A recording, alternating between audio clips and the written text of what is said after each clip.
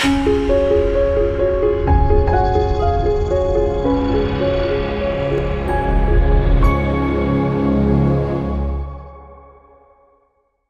welcome to the Yonkers Public Library program. We're very excited and very happy to have with us tonight Grady Hendrix and Chris Poggiali, who are authors of the new book, These Fists Break Bricks, How Kung Fu Movies Swept America and Changed the World. So if you're not familiar with this book, and if you haven't seen a Kung Fu movie or martial arts movie at all, I'm just going to read a couple of paragraphs about the book, give you a sense of what it's like. I'm going to talk a little bit about Chris and Grady and what they've done, and then we're going to go into Q&A about the book. Well, I'll ask them questions about the book, and then after I'm done, after we're all done, I'm going to take questions from our Zoom attendees. Okay, so that's going to be the structure of the evening. So this is from the publisher of the book is Mondo, and this is from the Mondo website description of the book. When a Hollywood studio released Five Fingers of Death to thrill-seeking Times Square moviegoers in 1973, only a handful of Black and Asian audience members knew the difference between an iron fist and an eagle's claw. That changed overnight as Five Fingers of Death kicked off a kung fu craze that would earn millions at the box office, send TV ratings soaring, influence the birth of hip hop, reshape the style of action we see in movies today, and introduce America to some of the biggest non-white stars to ever hit motion picture screens. This lavishly illustrated book tells the story of how these high-kicking, brick-breaking movies came to America and raised hell until greed, infomercials, and racist fear-mongering shut them down. It's about CIA agents secretly funding karate movies, the New York Times fabricating a fear campaign about Black karate gangs out to kill white people, the history of Black martial arts in America, the death of Bruce Lee, and the onslaught of imitators that followed. Here for the first time is the full uncensored story. And again, with us tonight are the authors of the book, Grady Hendrix and Chris Poggiali. Grady Hendrix is the author of Horror Store, which he has described as the only novel about a haunted Scandinavian furniture store you'll ever need. He is also the author of My Best Friend's Exorcism, which he has described as Beaches meets The Exorcist, and Paperbacks from Hell, which is the nonfiction history of the horror paperback boom in the 70s and 80s, which won the Bram Stoker Award. His next novel was We Sold Our Souls, a heavy metal take on the Faust legend. And he is the author of two New York Times bestsellers, The Southern Book Club's Guide to Slaying Vampires, which was published in 2020, and I could say was very popular with our patrons at the Yonkers Public Library. And most recently, The Final Girl Support Group, published in 2021. He is one of the founders of the New York Asian Film Festival, and he was a film critic for the New York Sun, and he has written for Playboy, Slate, The Village Voice, the New York Post, Film Comment, and Variety. Welcome, Grady. The co-author is Chris Poggiali, who is a librarian, film historian, and Rondo-nominated writer who edited the fanzine Temple of Schlock from 1987 to 1991. And Chris brought it back as a blog in 2008. He has written for Turner Classic Movies, Cinema Retro, Fangoria, Rue Morgue, Shock Cinema, and Film Facts. And his essays, commentaries, and other special features have appeared on DVD, Blu-ray releases from the Criterion Collection, Kino Lorber, Shout Factory, Arrow Films, and Synapse Films. And I should probably also mention that I'm Phil Poggiali. I'm a librarian at the Yonkers Public Library, and Chris Poggiali is my brother. And I'm really excited about this book. Obviously, I have a copy of it. You know, Chris and I have been martial arts movies fans since we were kids. I was certainly aware that he had this amazing poster collection, but I didn't know all of these stories. and it's a thrill reading this book. Chris is a librarian at the New Rochelle Public Library, and I remember when I was a kid.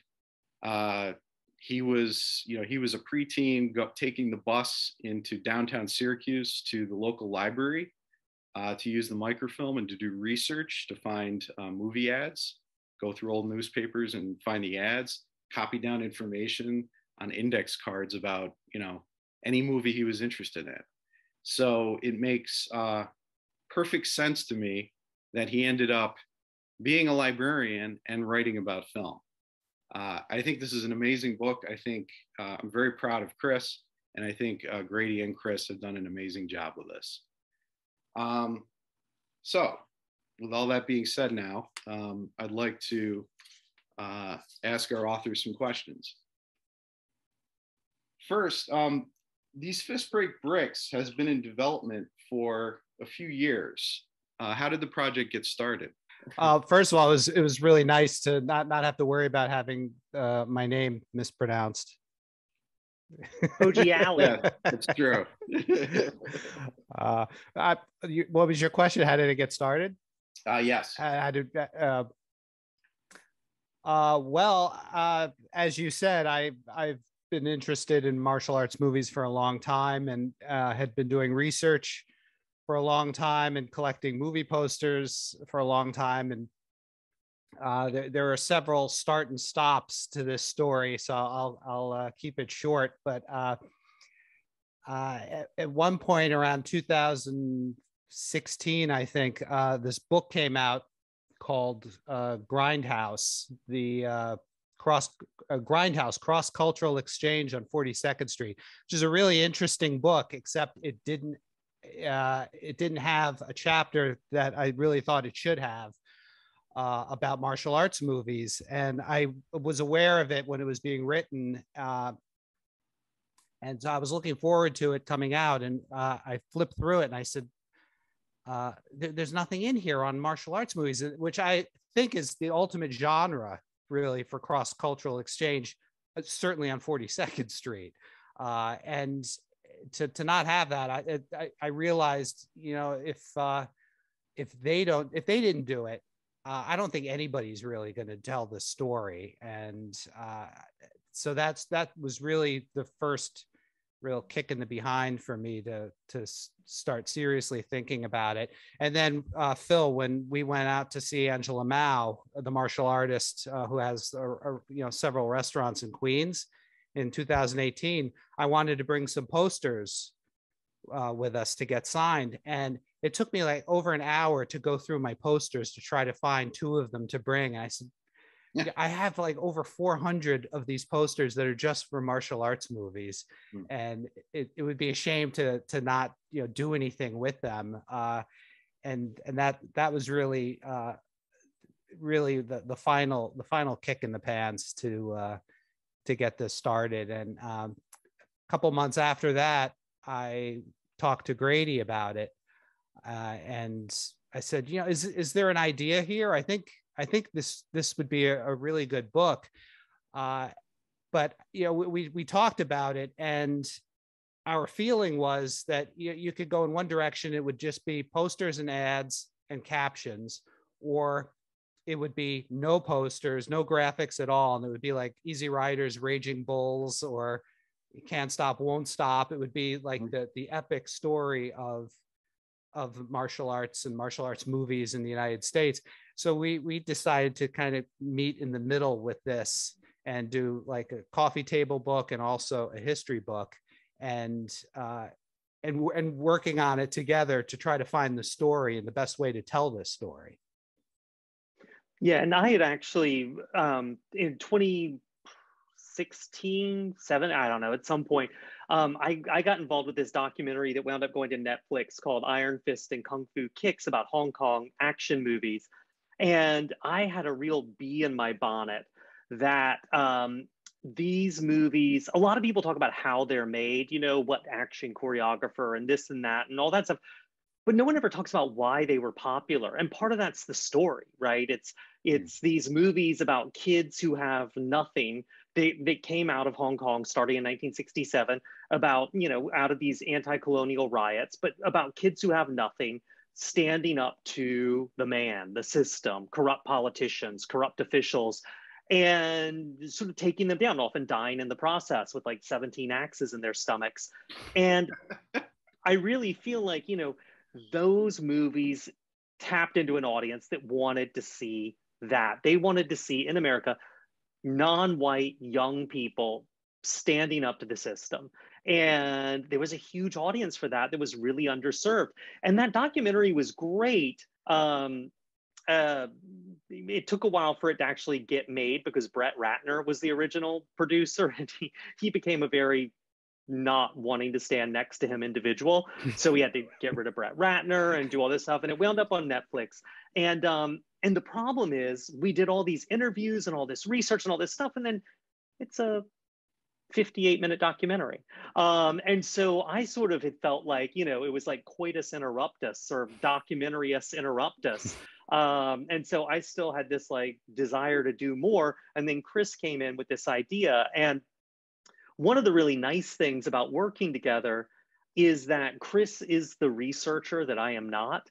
But we both share a belief that saying things like a wave of martial arts movies hit America in 1973 is really a hand wave. It's a garbage thing to say. There had to be a first one. There had to be a second one. They had to start somewhere. Everything starts somewhere. Things don't just happen in the zeitgeist. That's impossible. And so, and with Chris, and usually I'm lazy, so I quit before I nail it down. But Chris is really good at this stuff. And so between us, we were sort of like one functional writer. Yeah, I was going to ask how you worked as as co-authors and how you kind of split up the work. We sort of went where our enthusiasms went to some extent. Okay. Yeah. At the start, yeah, definitely. And there was a back and forth because I can sometimes often be like an information dump. I'll just pile all the information on, and then I would send it to Grady, and Grady would be like, okay, this is too inside Kung Fu, I guess. This is okay.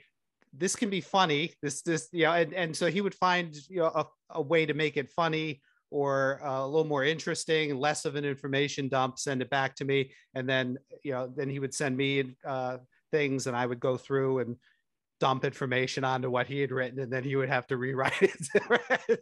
So, but we went back and forth like that on a lot of it.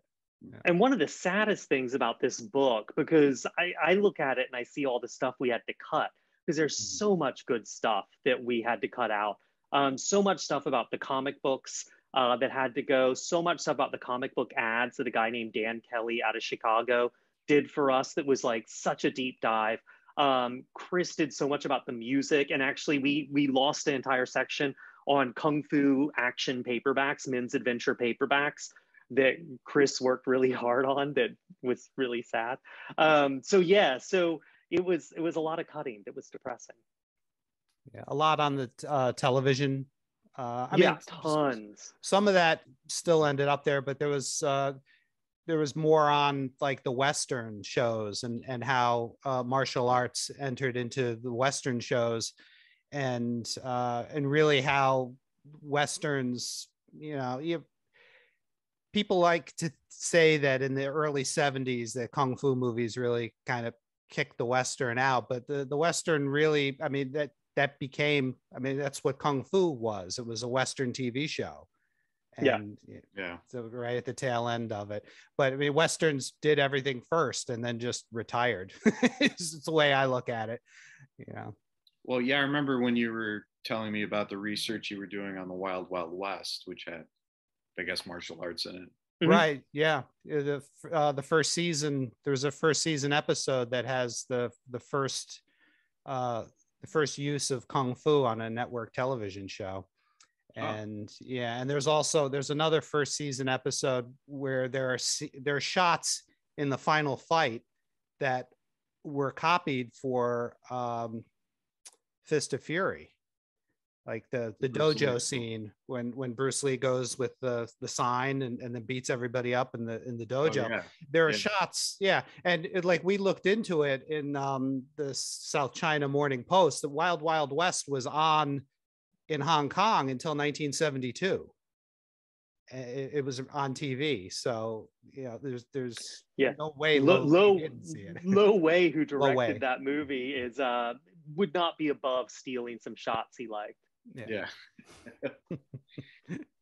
Grady, one of the more extraordinary stories in the book focuses on LA policeman Jack Sergel and judo teacher Seigo Murakami, a friendship affected by the rise of the Japanese internment camps.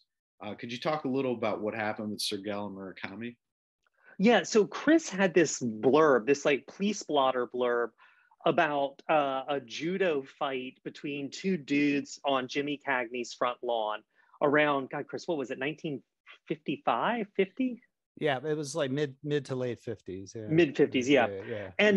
And so when we did this book, we knew everything kicks off in March of 73 with Five Fingers of Death coming to American theaters in a dubbed version.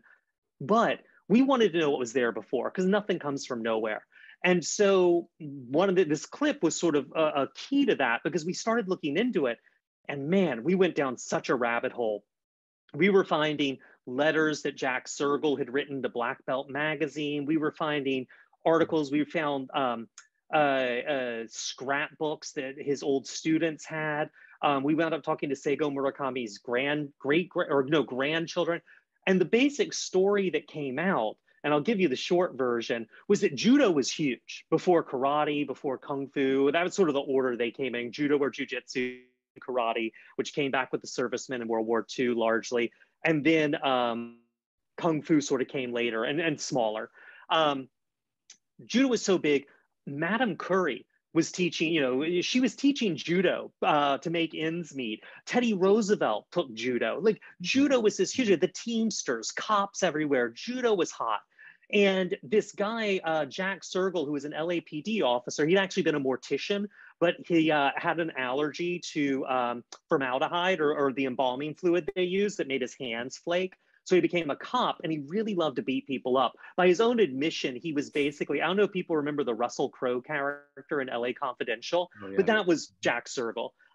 He was a violent guy who thought he was pretty much human. I mean, he describes himself as being like without redeeming qualities. And he heard that there was this Japanese dude teaching judo, which was a new way to kick ass. And he barged in and insisted that Murakami teach him judo. And Murakami ran a flower nursery in the San Fernando Valley and had a dojo. And Murakami was like, fuck off, dude. I want nothing to do with you. And Sergel kept coming back. And finally, Murakami taught him. And according to Sergel, really saved his life. I mean, it was a really whole life change for him. He became a calmer person, a nicer person. He wound up co-teaching. He got his black belt, blah, blah, blah. And ultimately, all that came to an end. All of it with the Internment Act when World War II broke out, where we put every Japanese person in the country in a concentration camp. And one of the things that I don't think really gets remembered is every Japanese person born here, immigrant, whatever you were, you went to a camp and you had to sell all your property, and you were only allowed to take what you could carry. That was it. Murakami had to put his nursery up for sale at like fire sale prices to a dude who put up a big sign in the front yard that said, now owned by white Americans. People sold their cars for $5, $10, $15. I mean, they lost everything. And Murakami asked Sergel to take over his dojo and also hide a lot of heirlooms from families. They couldn't, family photos, things they couldn't take with them, ashes of their, family members. They couldn't take with them to the camps. So Sergel, these guys all go to the camps, and Sergel's got this problem, which is that you can't move to the next belt level unless someone of a certain belt level reviews you. And the only people who can do that are in the camps. Okay. So he gets all his students to start pooling their gas ration, and they go off to the camp and do these 2-day training things with Murakami, giving people their belts and everything. They come back after doing a few of these, that the press wants to talk to him, and Sergel's like, yeah, great. Yeah, this is a great thing we're doing, blah, blah, blah. instantly headlines, you know, Jap prisoners pawing white American women, worshiping, forcing them to worship pictures of the emperor. Whole scandal, tempest in a teapot. Sergel winds up having to resign from the LAPD. He goes on to become Jimmy Cagney's judo coach because Cagney loved judo. And in fact, in an earlier movie, G-Men, you can see him getting sort of thrown around with judo at one point. So Sergel and Cagney make this movie together in 1945, and he changes it. Chris, he changed his name to Jack Halloran, right, for the movies. No, it was John. It was John. I think it was John Halloran. John Halloran, that's Yeah, right. yeah. And so, yeah, so Sergel changes his name for the movies. He's now out of the LAPD, had this whole scandal, and he plays a Japanese dude, Yellowface, the bad guy in this movie Blood on the Sun, 1945 with Cagney, which is actually not a bad movie, but it also features this giant, like endless, like you think the wrestling match between Rowdy, you know, with Roddy Piper and They Live goes on forever. This judo fight, man, it's like twice as long. And it's probably the first real martial arts battle in American cinema. So, you know, and Sergel goes on to have a career as a character actor and all this. And the wild thing was, he actually also, so when the war ended, everyone's let out of the internment camps, basically with nothing to start over from scratch. And Ken Kuniyuki, who had been Jimmy Cagney's former judo coach, he goes back, picks up at his dojo, and he and Sergel are friends. Murakami, they're all friends. They're judging judo competitions together.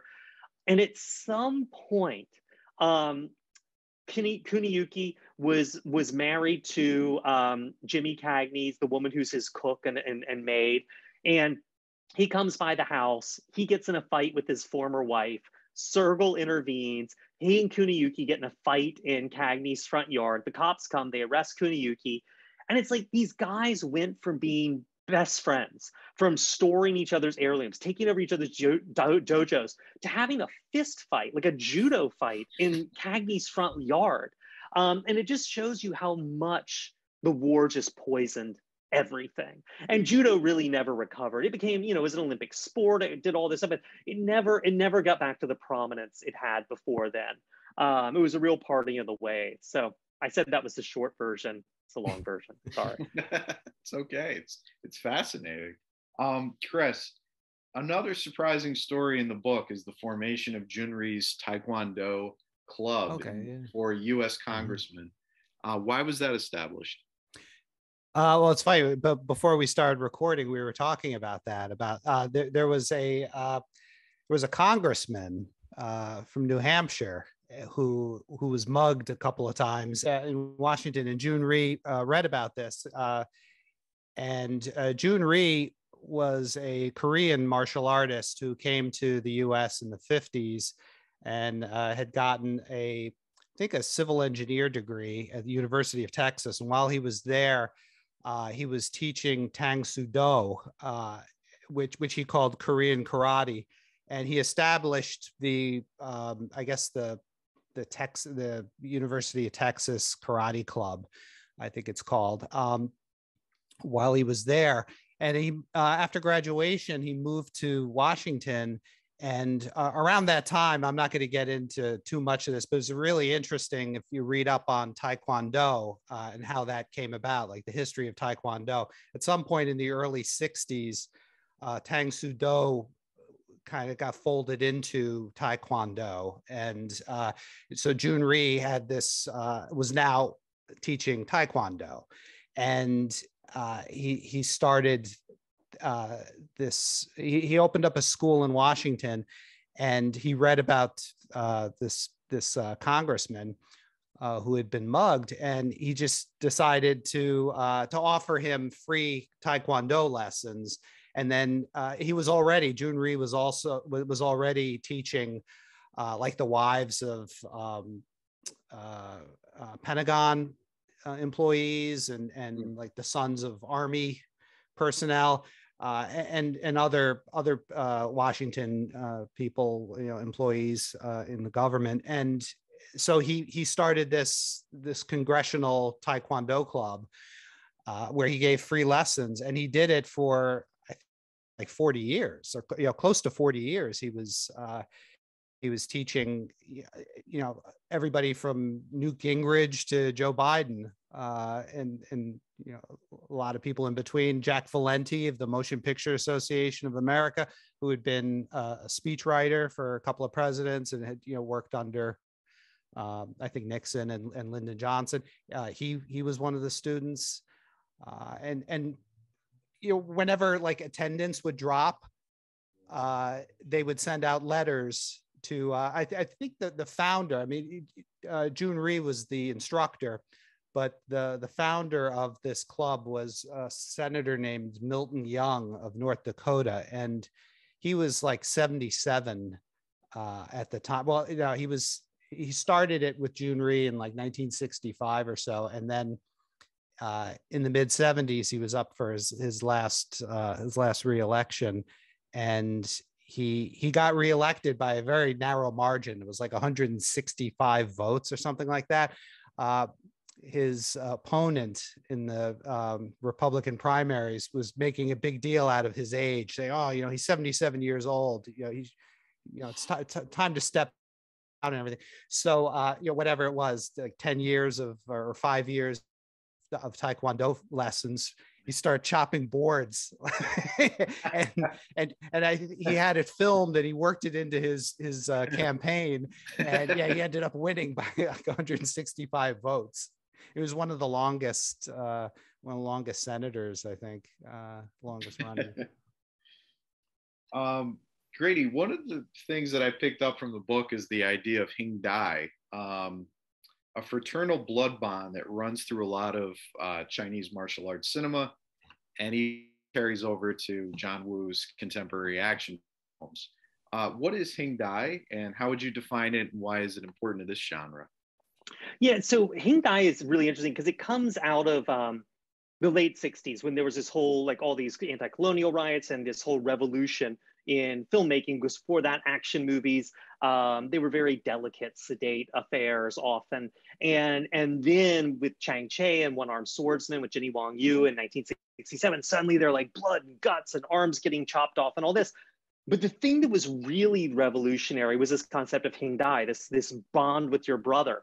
And in Confucianism, it sort of goes, there's the heavens, the emperor, whatever official is in your province, or, whatever, your parents, you. It's a very vertical relationship. And those are the people you owe things to, and the people who are over you. And Hing Dai wasn't this vertical kind of thing. This vertical relationship, it was horizontal. It was this bond with your brothers. It was this blood bond with your brothers. It wasn't about dying for the emperor or dying for your father, your family. It was dying for your brother. It was dying for your equal. It was a bond of choice, not by birth, not by government affiliation, or the universe is decreed in this way. And it was this revolutionary idea. And one of the biggest things you can see with it is the movies with Thi Lung and David Chang, who were, after Jimmy Wong Yu sort of said screw you to Shaw Brothers and got in this big lawsuit with them because they couldn't tell him what to do, and he wasn't allowed to make movies in Hong Kong for several years. Chang Che, the director, needed new acolytes, and he got Thi Lung and David Chang because you needed two guys to replace one Jimmy Wong Yu because he was such a badass. And David Chang and Thi Lung were basically like cinema's hottest couple. They were these dudes who would, often they would start out as enemies, but then they would become blood brothers, and they would often die in each other's arms, holding. I mean, they really, and people say there's sort of this homoerotic undercurrent to it. That's a very Western notion. Chinese culture is much more comfortable with same-sex physical contact. And there's a real affection to this bond of Hing Dai. It's really, this person is closer than your parents. And you will die for them. And you see it, it really, movies in Hong Kong, action movies, were really getting very dark and sort of cynical in the 80s, especially modern action movies. There were a lot of immigrants coming to Hong Kong to rob banks, and then they all die like dogs and all this. I mean, it was great stuff, but very dark. And then John Woo made A Better Tomorrow, which is all about Hing Dai. It's all these guys. It's Di Lung again. It's Chow Yun Fat instead of David Chang, and the little brother Leslie Chung, and they're dying for each other, bleeding in each other's arms. Covered in one another's bodily fluids, and that became this real thing. And I mean, people called it the heroic bloodshed genre, but this concept of Hing Dai was just huge and really revolutionary. And it's solidarity with your brother, the brother that you choose, not the one you're born with. So you two don't necessarily have it. I don't buy it until one of you dies and the other one dies for the other one. Why were martial arts movies so popular with minorities in the US, particularly African Americans and Latinos? Well, I will say the short answer, because Chris probably has a better answer, is that because they didn't star white people. There were lots of them and they had big budgets and it wasn't full of white people. Well, the movies really started to attract minority audiences, I think, in the 60s, and it paralleled the civil rights movement, and with the interest in learning martial arts, so you wouldn't get in trouble carrying a gun, and also it's a way of bettering yourself, and it's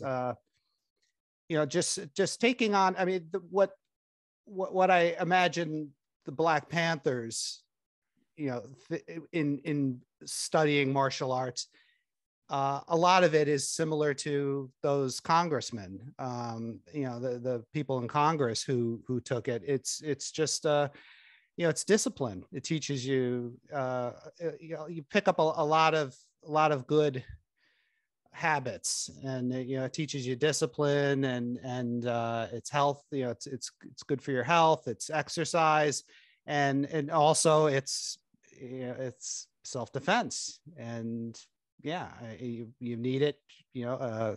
African Americans and Hispanics would need that as much as the congressmen, especially back congressmen who get mugged twice. Right. Or shot. Yeah, I mean, there was one in the 70s.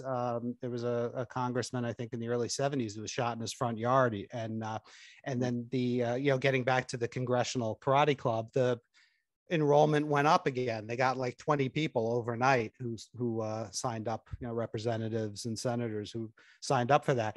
But I think the interest in martial arts in the African American community, a lot of the students were going to Chinatown and seeing the movies there in the late 60s, like when One Armed Swordsman with Jimmy Wong Yu, when that showed up. There were a lot of, I forgot what the percentage was, but we found an article from one of the Chinatown theaters in New York where the manager was saying, I think it was 20% of the people coming in were African American. Oh. Yeah. And also, one of the things also is that, the Nation of Islam, which was huge in the Black community all through the 20th century, up until it kind of fell apart some in the late 70s, I think. I don't have the exact date, and before it revived in the late 80s. But their security arm, the Fruit of Islam, didn't carry guns, in part because they didn't want to get jacked up on gun charges. And so they learned martial arts. They learned judo and karate to provide security. And there were the bodyguards. They were like bodyguards for Malcolm X, and you had celebrities like Kareem Abdul-Jabbar in interviews would talk about going to the Toho La Brea theater to watch Zatoichi movies, and the Japanese films that were showing there, the Sword of Doom or Three Outlaw Samurai. But he was a big, I know he mentioned Zatoichi a bunch of times, and then he started studying with Bruce Lee.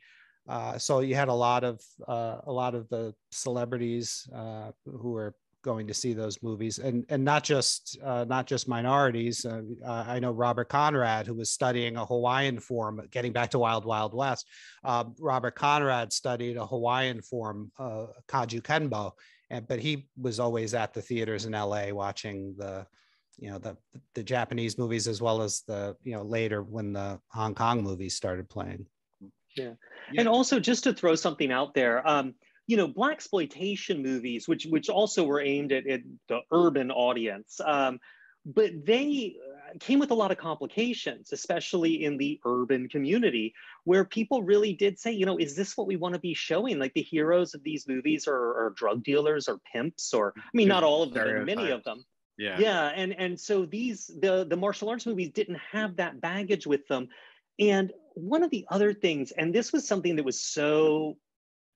we tried to get across in the book, but it is really, really hard. Having been embryonic in the early 70s, it is very hard for me to wrap my head around how sucky your life was if you weren't white in America. The South Bronx, which was largely a Latin and Black neighborhood, 20% of the people living in the South Bronx in the early 70s got their drinking water from fire hydrants. That is insane. You had people calling for Black majority neighborhoods to be razed to the ground. And you had Richard Nixon running for re-election 72, right, Chris? Yeah. Mm-hmm. Yeah, running for re-election 72. And to prime the pump, he flooded communities, especially poor communities, which were often communities of color, with money, funding all these projects, water improvement projects, sewage improvement, school education for public schools, all these projects so that he could get poor people voting for him, parks, all these things. And I am not kidding. The second he got elected, he just turned off the pump. He canceled all these projects. The appropriations had already gone in. The bills had been passed, and Nixon just yanked the money.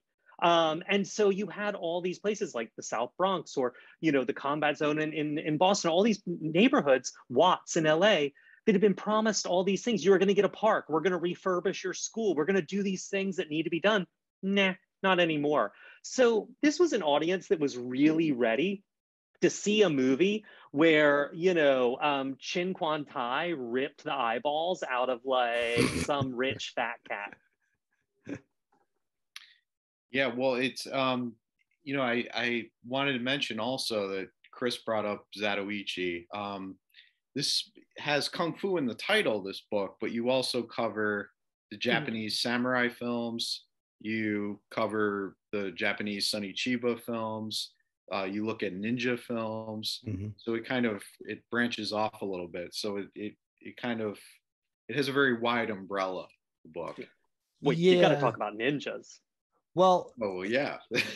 Yeah, I was going to say, in the mid 80s, after the first two American Ninja movies were done, were shot and released, Michael Dudikoff, who was the star of the two movies, kind of stepped down, and instead of making his co-star Steve James the star of the third one, they just went and got David Bradley and plugged him in and kept Steve James as the sidekick.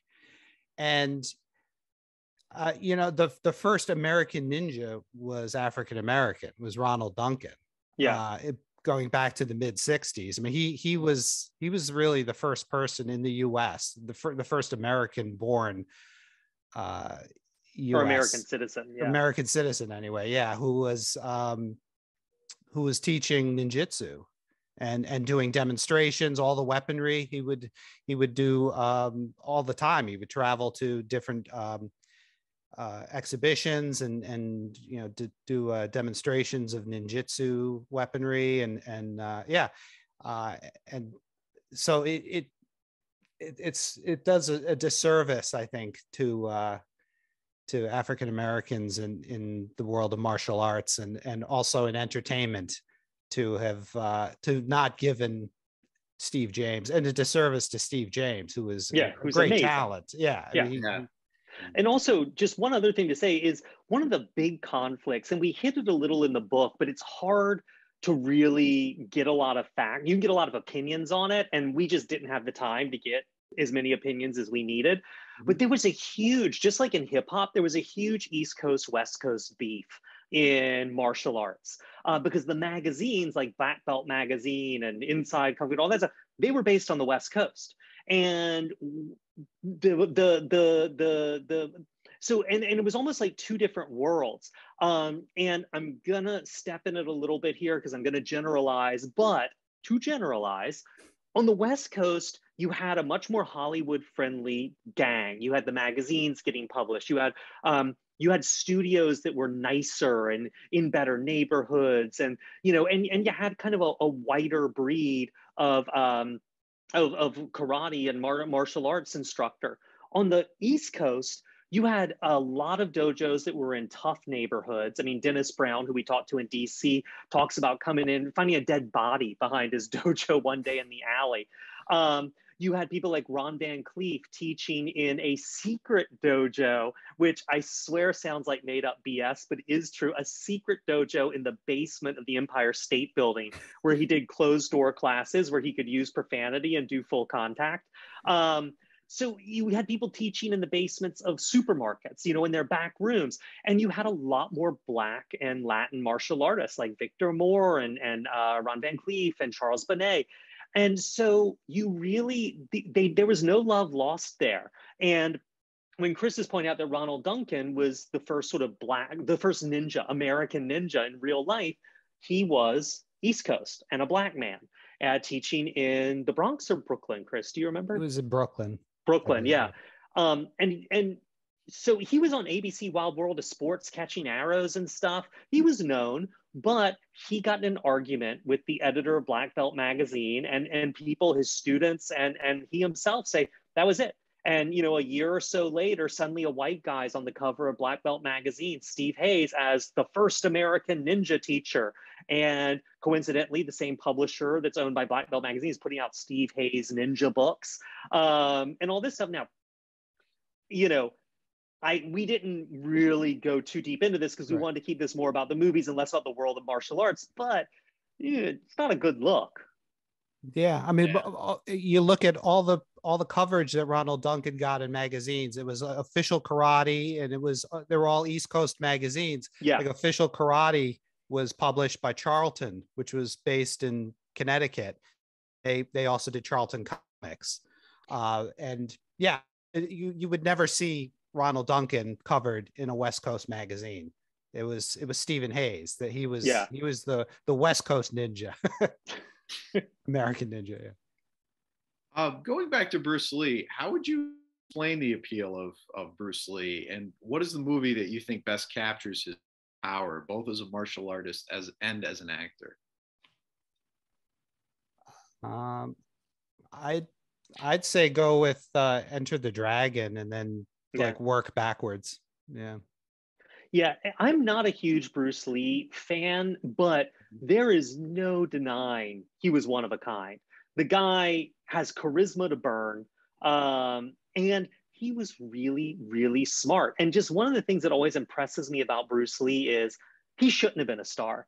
When he failed, he was basically, before he was in those movies, he was a B-list television kind of nobody, a grasping, social climbing, kung fu coach to some celebrities, and doing mall appearances and convention appearances. He had a crippling back injury that, he basically should have ended his career, and was 30-something years old before he basically was like, I got to pay the mortgage, and took a really cheap contract to basically, from his point of view, fail and go back home to Hong Kong, or go back to the city he grew up in, Hong Kong. He was American, to be in some really low budget movies. And it's only because he was pretty much a genius that he was able to turn those movies, which were not supposed to, he wasn't even supposed to be the star of The Big Boss, and became the star through sort of sheer force of will, and became this huge phenomenon. Only made like 4 films. And if you want to see sort of Bruce Lee at his best, do this. Watch Game of Death, which is a terrible movie. It's basically Golden Harvest's home studio's Bruceploitation movie. Bruce had shot about 40 minutes or so of footage for this thing, mostly from the end. They use 20 minutes. They use an impersonator. It is awful. I mean, and it's really even more awful because it's made by people who are his business partners. But then you can find a thing called Game of Death Redux, which Alan Canvan, I don't know how to pronounce his last name, but he's put together. It's on the Criterion box set. I think you can find it on YouTube, where he's gone back and taken Bruce Lee's notes and the script and put together those like 35 minutes of footage, basically the way Bruce wanted them. Mm-hmm. And it is a radically different movie. The action's better. There's comedy. The character bits work. It is funny. It flows better. It's astonishing. And that's all Bruce, you know? I mean, the guy really, if he'd had a full career, who the hell knows what he could have done? One quick thing I want to throw in, without getting into what I think of Once Upon a Time in Hollywood. I think the few minutes that Bruce Lee is in Marlowe, I think he's great, and I think that is what Quentin Tarantino was doing with his depiction of Bruce Lee. I think it was Bruce Lee as Winslow Wong from Marlowe. Somehow, because Marlowe was made in released in 1969, which is the year that movie set in. It just seems like the Marlowe, you know, his performance in Marlowe is kind of, I think it's in either in the biography, or maybe it's in a Sterling Silliphant interview I read where somebody was disappointed with his performance in Marlowe and felt like but I think he's really good in that movie, and I think it's more influential now than it was certainly back then, because I don't think it did much for him career-wise. Yeah. And also, you know, just to say one last thing, but like, and I'm not a Bruce Lee fan and I'm just rambling about him forever, but you know, he was cocky. He had to be. There was no roadmap for doing what he did. And he was the only person advocating for himself. He had a few other fans in the industry, but like, he really, anything he got, he didn't get it by asking. He got it by taking and by going after it. So, you know, he bragged about himself and he was cocky. Well, yeah, he was a Chinese American guy trying to be in real life what he knew he was capable of being, and that no one wanted to give him a chance to be. I mean, I'd be cocky too. I wouldn't be cocky. I'd go, and go sit down and never be anything. I'd probably write another dumb book. I actually, very quickly, I wanted to mention The Way of the Dragon, which was first released here as Return of the Dragon. Mm-hmm. You know, when I saw that on television as a kid, it has a lot of humor in it. It's very Hong Kong. Yeah, it is. And I know that I know he directed it, but I think he also wrote it. But seeing it in its native language, I found it a strangely melancholy film. And I found the characters, the supporting characters in particular, to seem very real. I was surprised. I really felt for this family that was trying to make this restaurant work in Rome with these Chinese immigrants who really feel out of place, and the restaurant is failing and the father is, you know, desperate. It's strangely, the movie, you know, it hit me hard, I think, more than the other ones. So that might be my favorite Bruce Lee film. Well, yeah, and just to say something about that real quick is, you know, when Bruce got sent away by his family because he was getting into trouble and stuff in Hong Kong, and they basically, you know, sent him to the States to straighten out, he got sent to a family friend or a family member's restaurant in Seattle where he was a busboy. And lived by himself. He had no friends. He was in a country where he was a citizen, but he hadn't lived here for very long ever, except as a baby. His dad had basically kicked him out of home and not even come to see him off. He had one friend show up to say goodbye to him. His mother had given him some money against his dad's wishes. I can't think of being lonelier or sadder or more lost. And I feel like Way of the Dragon definitely has some of that in it, you know? Mm-hmm. I'm just going to skip ahead on the questions here. wanted to have you talk a little bit about the ninja craze. I'm old enough to vaguely remember when this was going on in the US in the 1980s. How and why did that happen, the ninja craze? Chris, man, do some ninja. Well, it really kicked in 1980 with Shogun. Well, with the bestseller. There was a best-selling novel that was published in 1980, I think in April, by Eric Van Loosbader, called The Ninja. And that same year, like later in the year, there was the Chuck Norris movie, The Octagon, came out in the summer and was the third big Chuck Norris movie in a row, box office wise. And then in the fall, there was Shogun, which has ninjas in it, and the big miniseries Shogun, and then Shogun Assassin, so which had ninjas in it. And so 1980 was really the year when ninjas kind of kicked in the public consciousness. But they had been around for a while, you know, in the US anyway, kind of bubbling beneath the surface, especially in comic books. They had, you know, been in Iron Fist, and even though there was an issue of the Shadow comic book where the Shadow fought a ninja. And then on television, like there was a Hawaii Five-0 episode and a Beretta episode, which had ninjas, and the Killer Elite had ninjas in it. But it really exploded in 1980. And then you had Enter the Ninja come out the next year. And it was something that, you know, people could go in Halloween. You know, it was an easy Halloween costume. You know, buy a ninja, you know, grab a ninja costume and go. And unfortunately, people started robbing banks as ninjas and breaking into homes and you know, holding Penny Marshall hostage.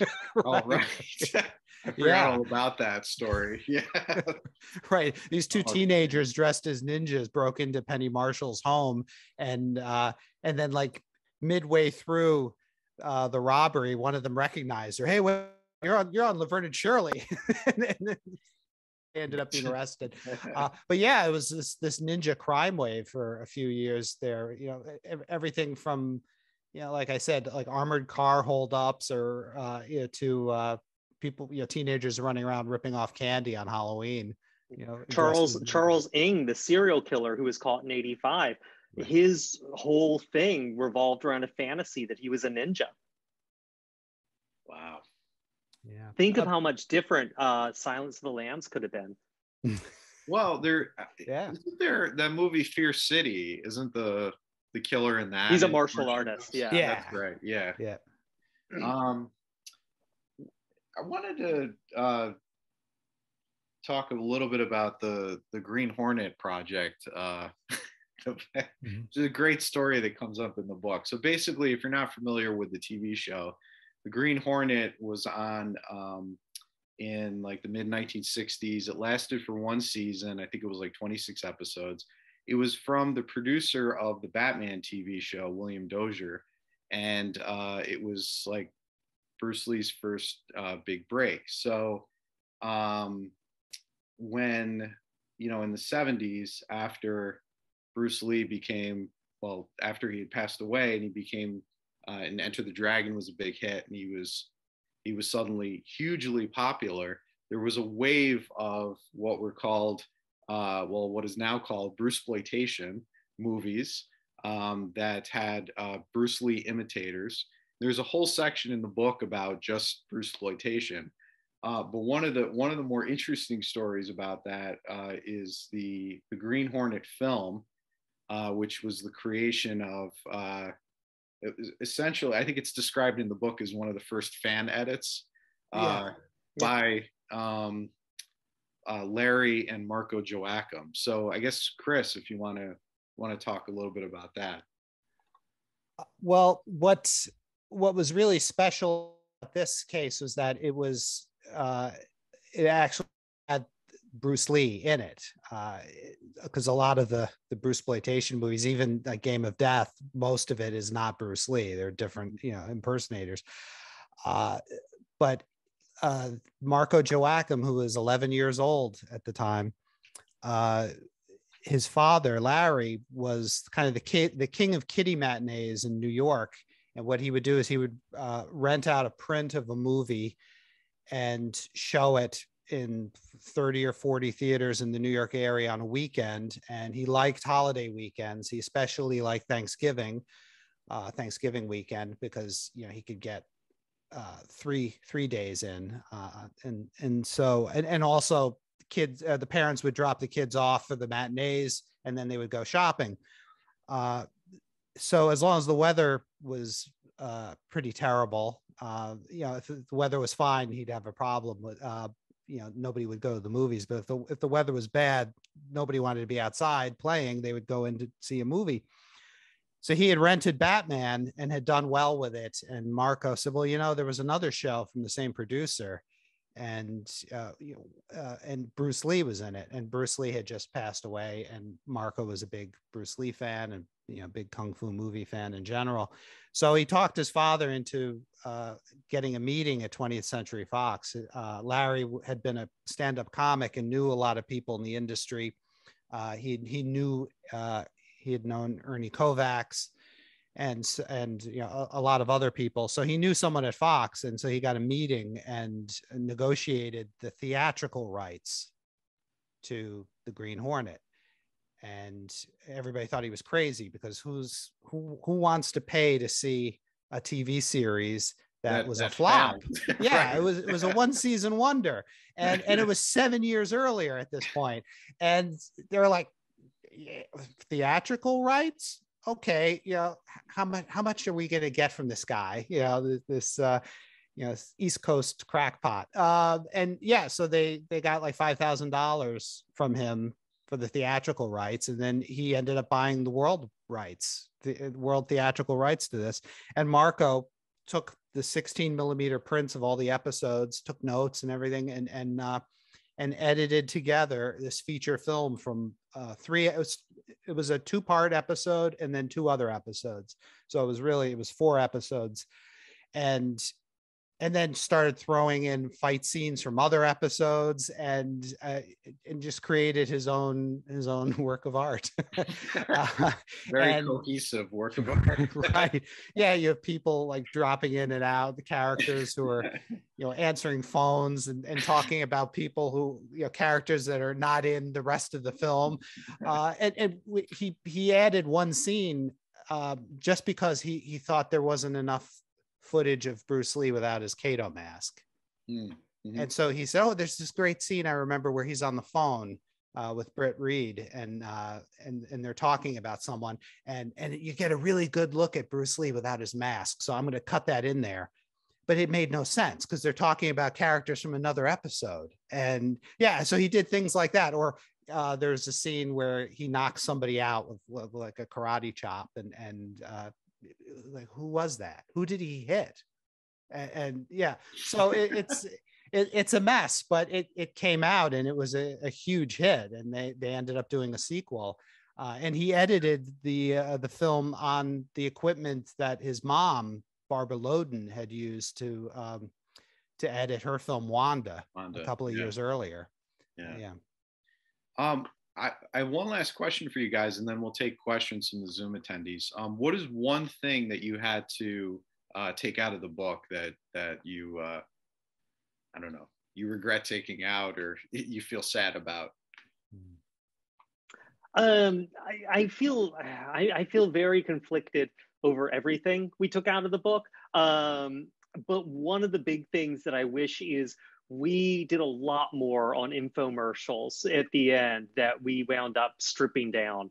And I wish we'd had more, because what's his name, Chris? Tiger Yang? Yeah, Tiger Yang did a lot of infomercials. It would have been more fun to keep them in there, but we didn't have a lot of art for infomercials. And by that point, we were belaboring the point.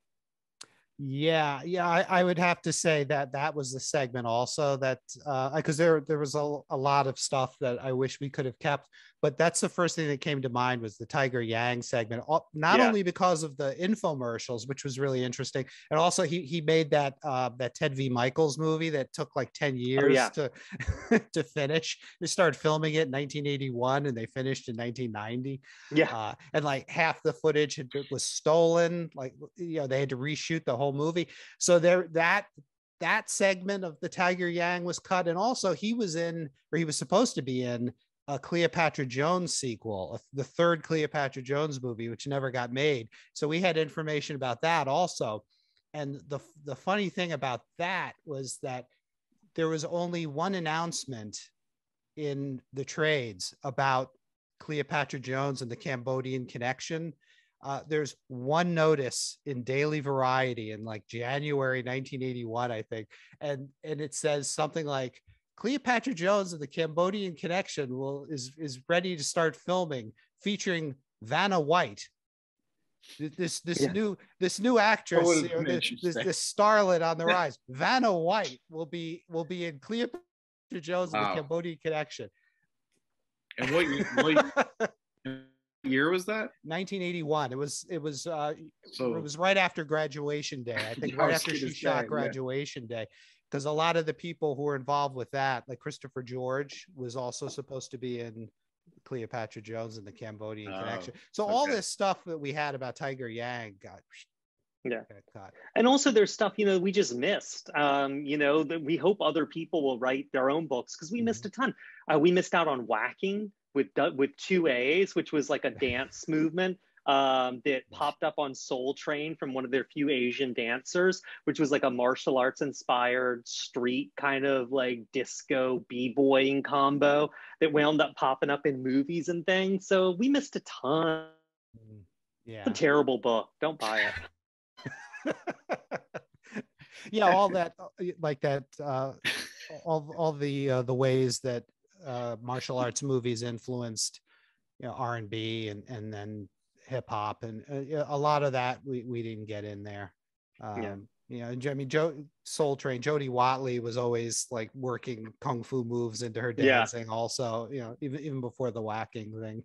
All right, so who has questions? You can either hopefully you'll have, you know, the ability to unmute yourself, or you can just type it in the chat and I'll read it.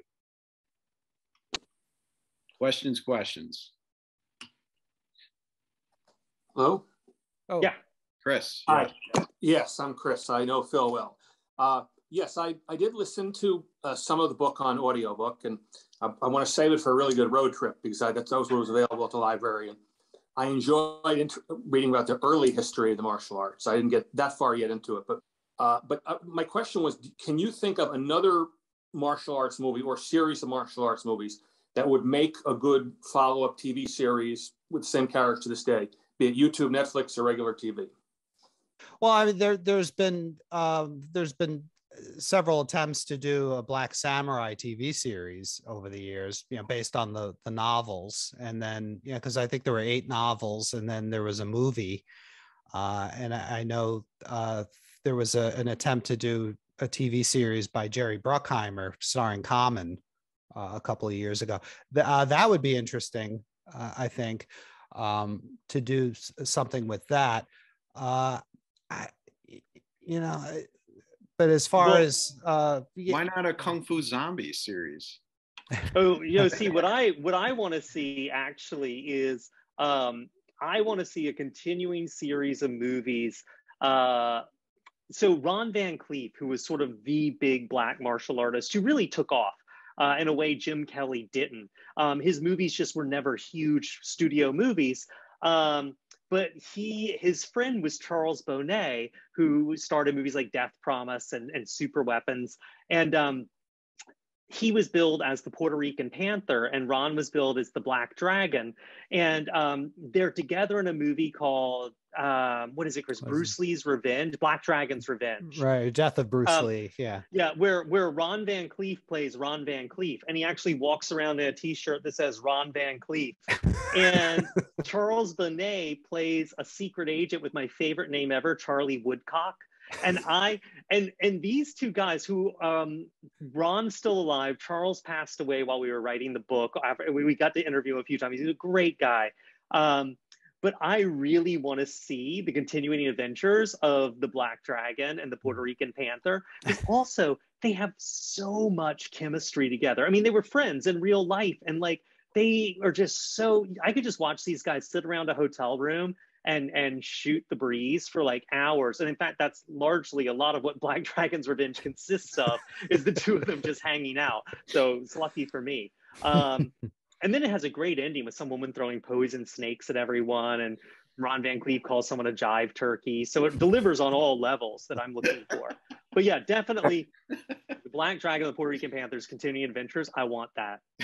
Okay. Yeah. And I would want a real Remo Williams.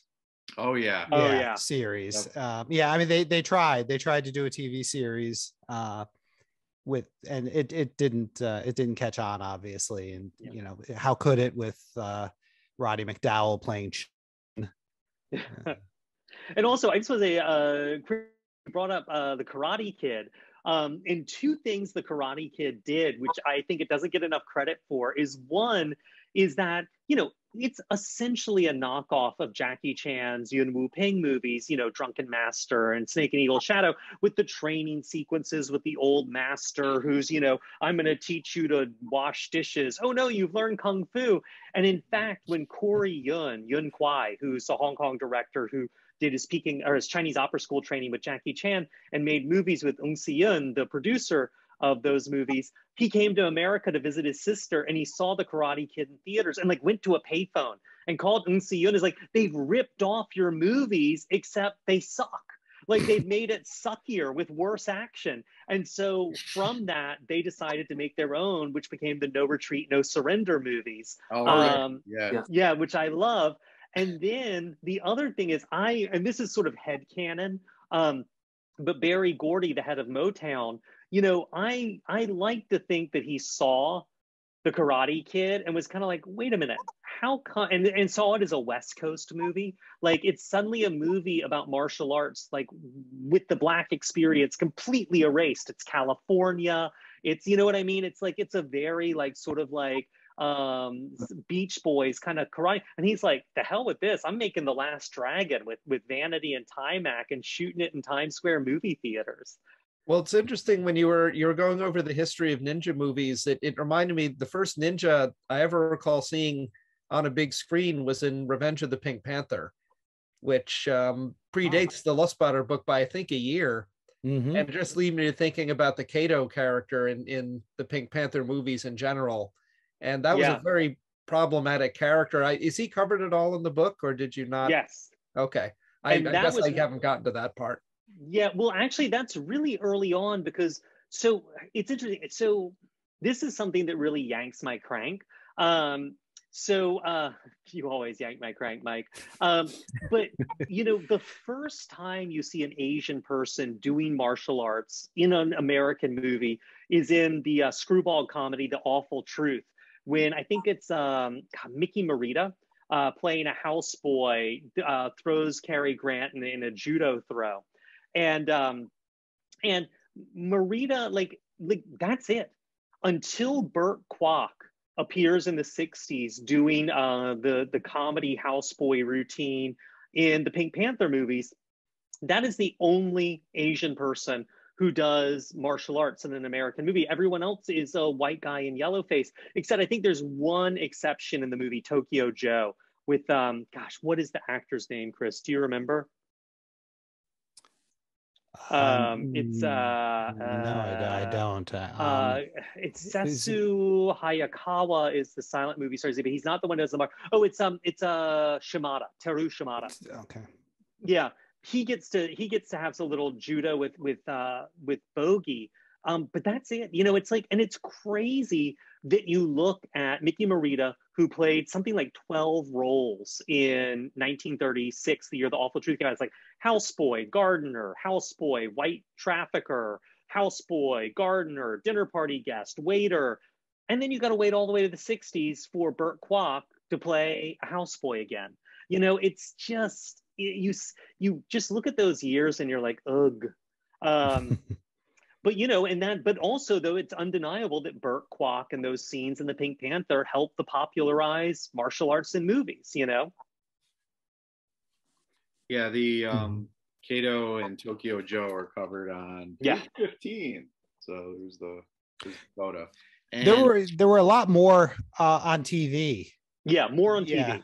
I can't remember their names, but there were two Japanese brothers who were in a lot of the TV shows from the late 50s all through the 60s into the 70s. One of them is actually I think he plays Master. I don't know if he's Master Po. I forgot the character's name, but in the Kung Fu Pilot, he's in that one of the brothers. And I think he's the same one in an early episode of Wanted Dead or Alive. He throws Steve McQueen he does a judo throw, and he throws like Robert Fuller on his Western series the same year. They were the Asian characters were doing martial arts all over the TV 60s, and not really at all in movies until the 70s, or until Burt Kwok in Shot in the Dark. This is the beginning of the section on Bruceploitation, just to give you an idea of some of the illustrations in the book. You even have some photos of the 42nd Street grindhouses. The Empire Theater, which had ninjas on the marquee. Long after it closed. Years after it had closed. And these are all Sonny Chiba movies. Yeah. So now a lot of the images are from your poster collection, Chris? Or? Yeah, everything on that page there. Yeah, I have all those posters. Yep.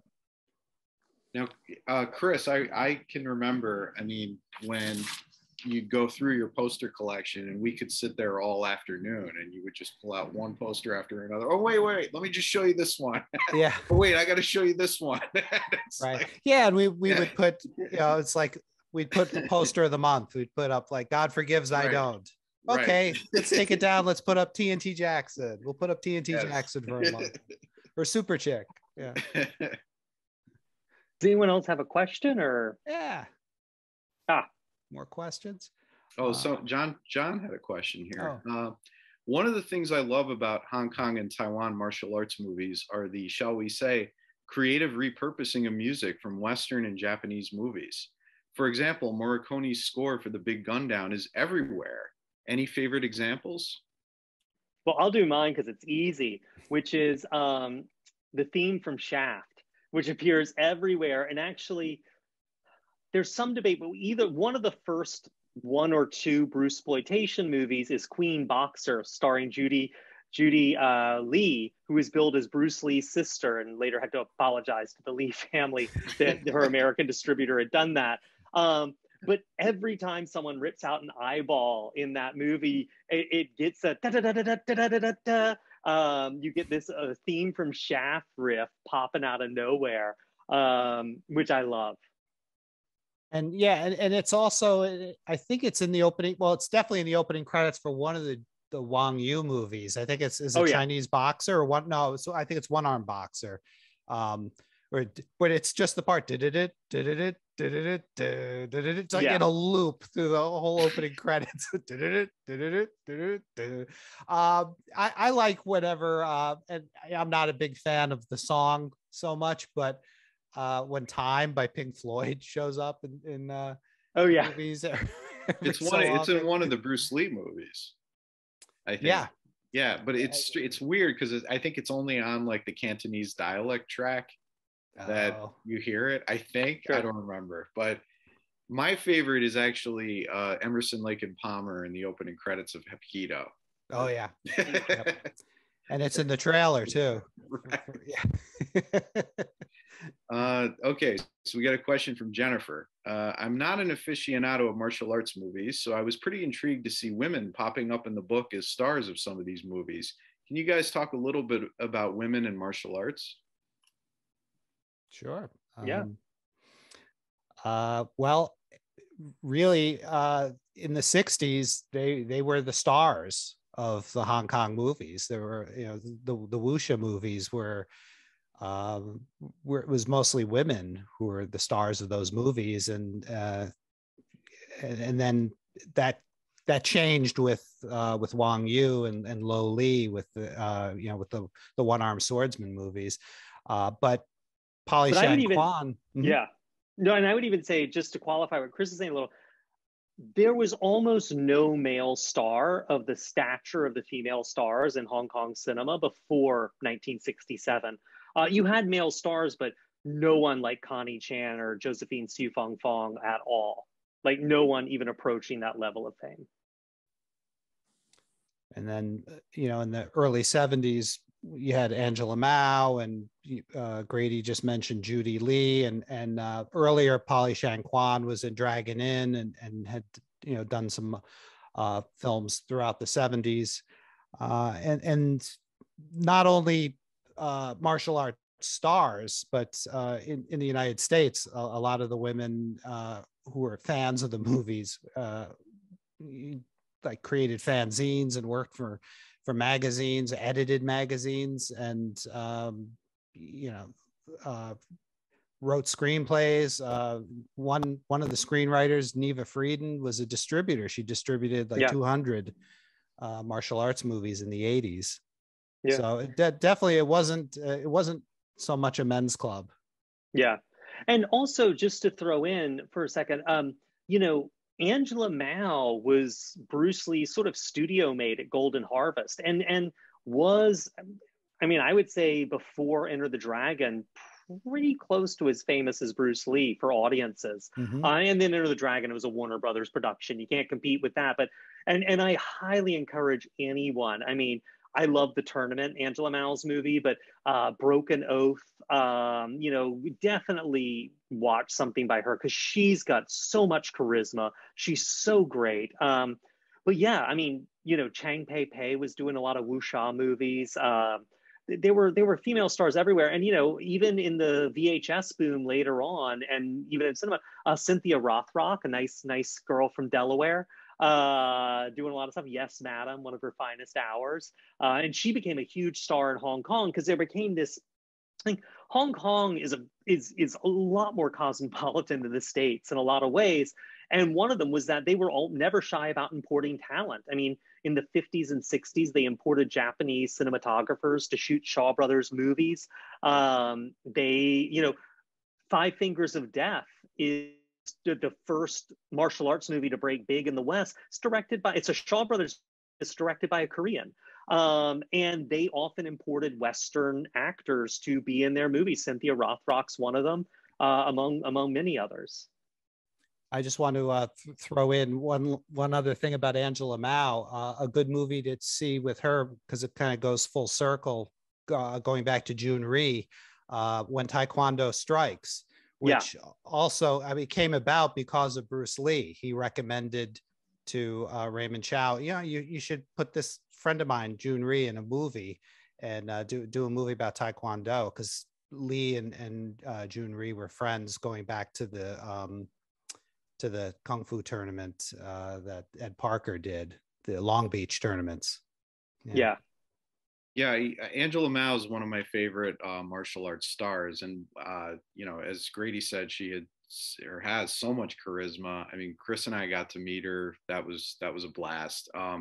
But one of the things that I really love about her movies is she does different martial arts, and she has different styles in the movies. So in one movie she's doing Taekwondo, in one movie it's Hapkido, in The Tournament she's doing Thai kickboxing. You get a wide variety of things that, it's all stuff that she learned for the movies. And it's just really impressive. So much power, and just a great presence on screen.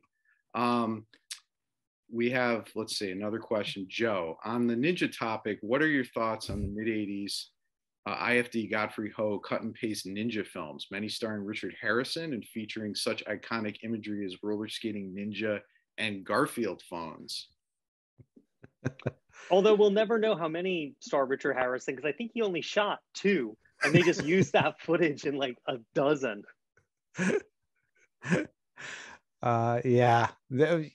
There are so many of them, it's intimidating.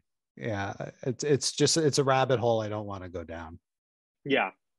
I mean, we write about IFD and Godfrey Ho in the book, and you know, there's so much debate about those guys, and even between them, and there were fires and I mean, it's a crazy story. The movies are fun for me for about 20 minutes, and then I get a little tired of them, but they are wild. Okay, I think this will be the last question for the evening. Ian asks, what's the best obscure martial arts movie we can see on Amazon or Netflix? Man, Chris, do you want to? I don't know what Netflix has. Amazon had, I think they still have a lot of Shaw Brothers movies, and